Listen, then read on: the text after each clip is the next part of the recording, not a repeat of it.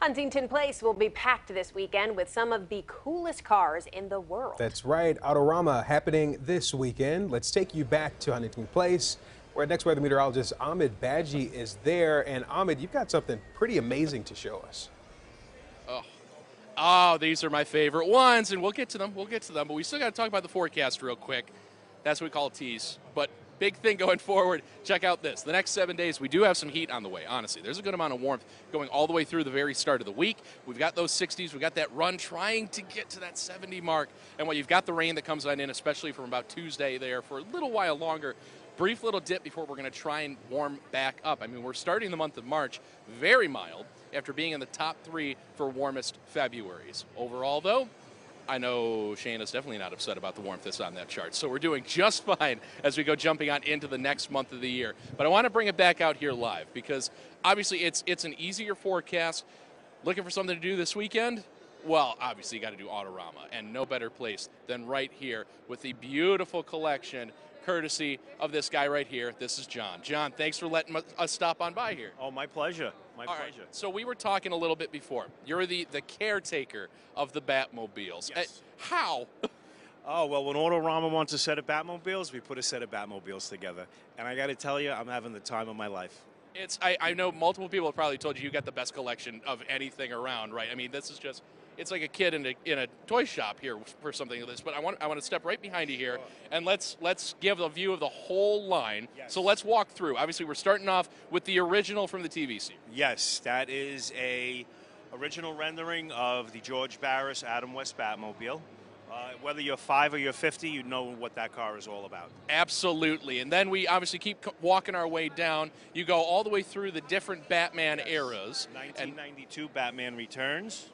Absolutely, a classic to go with it. And now we're starting to get, you're getting away from some of the real, very shiny, and now you start to get into that mode where you were getting that darker anything, looking a little more futuristic. Yes, so that's like the darker stage. So this is the 1995 Val Kilmer. It's toured the country with Val. He signed it, and it's just a great car. Matter of fact, we had it out on the road the other day. So the Val Kilmer one actually drives? Yes, it does. That is fantastic. And then I will admit, I know I'm probably not supposed to say it, but sometimes you've got your favorites, right? The different series come out at different stages in everybody's life. Yeah, now we get to the Dark Knight series and the Tumbler. I got to say, that's my favorite one. The Tumbler's absolutely my favorite one. So let's show this one off a little. Sure. So this thing really has a mind of its own. Batman Begins 2005. It's just an amazing car. When this car rolls into Autorama, all heads are on it, all eyes are on it. So it definitely, it doesn't necessarily behave the best. No, it don't. It don't. It's tough, but, once you learn how to ride it, it goes with the flow.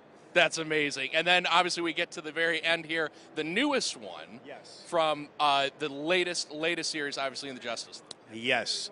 Justice League, Ben Affleck was a great Batman. If you like the Justice League, this is the place to be, I tell you. I mean, this car is a sight to see. You could see this car from the opposite side of the Autorama. I mean, and it's awesome. You've got the big signs and everything with it. The crowds have just been constant, actually, going along the edge. You got a brief chance to breathe for a moment, and then we came over and bothered you. But obviously, the prime display as soon as somebody walks into Autorama to see all the different Batmobiles. And the fact that, they run, that's something I think that everybody goes, all right, well, it's just a model. No, they work. No, they're actual cars. They run and drive. They're total hot rods. We also have the Batgirl cycle as well, which is the first time it's been out in Detroit. Oh, well, if it's the first time, we got to work our way back there then to the Batgirl site. Take a look. And you said this is the first time then that it's been out here in Detroit? Yes, it has. So it's just a work of art. It's really neat actually being able to see how everything is set up, between all of them, and just walking around the whole show floor. Yes. If you only go around one side, you can miss it. Right. And I wanted to angle the cars so you can see the backs, because the backs are just as interesting as the fronts, and so are the sides. This is a 1966 Bat Cycle, so this is the original go-kart that Burt Ward Robin rode in the series and in the movie as well. And with all the signatures on it and everything. And I'll tell you what, there's actually more to be able to show off with this.